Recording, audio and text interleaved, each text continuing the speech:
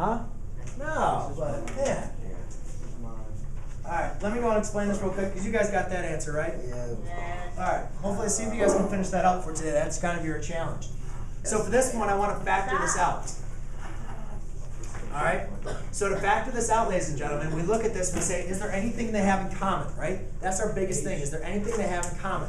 And we look at this and we say, no, there's nothing that these three terms have in common. So automatically, I'm going to go through my x. Right? And remember, this is ax squared plus bx plus c. Up top, a times c, which is 3 times -5, which is a -15. Then I go to my b. My b is going to be a positive 14. Okay? Now I need to think to myself, what two numbers for Tansy multiply to give me -15, but add to give me positive 14? Yes? You need to go to the restroom? No, I was trying to remember. Oh, you lost it? Okay, yes? 15 and -1. 15 and -1. Very good. How did you get -15 versus -5? Remember, it's always a times c. When we did the other problems, let's say if I did this, x squared plus 8x plus 16, okay? This x is just going to be 16 over positive 8, right? The reason being is because it's a, b, and c. Your a is 1. What's 1 times 16? 16. That's why I only got the 16 there. But here my a is 3. So for the first one, or for A, if you have a number with it, you have to...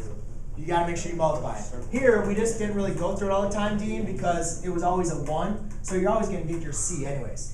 So now I have these 2 points. So ladies and gentlemen, we can work on the grouping part, or we can work on the area. I'm just going to do the area one again, so you guys can see it. So I create a box, and I throw in the areas that we know. We know 3h squared, we know -5, and now I'm going to include 15h and -1h, which is a -h. So now what I need to look at is, let's ask Ethan again, since he did a good job. Ethan, what two numbers multiply to give me 3h squared? 3h on top and h on the side. 3h times h, right? Now, Ethan, looking at it, where should I put the h? Should I put it here or up here? On top. On top. So the 3 would be here? No, 3 would be on top. Okay, so I should put the 3h on top and the h right there. Right. Okay. The reason why I'm assuming Ethan wants to do that is because h goes into -h. Does a 3h go into -h? No. So I use an h. So now I can say h times 3h is 3h squared. H times -h is a -1. 3h times what gives you 15h? Positive 5. And then let's just check our answer. Does 5 times -1 give you -5? Yes. So my answer are these two binomials. 3h minus 1 times h plus 5. And what's different about that, Jeff, is everybody wants to automatically, they forget. That's why I showed you guys this area. It's the area. It's not just what these answers are. Everybody wants to do this. You guys got to understand that that is not the answer.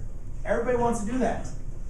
You got to use the box. If you're not understanding the grouping technique, put them in a square and then factor them out to get 3h minus 1 times h plus 5. Okay? Good.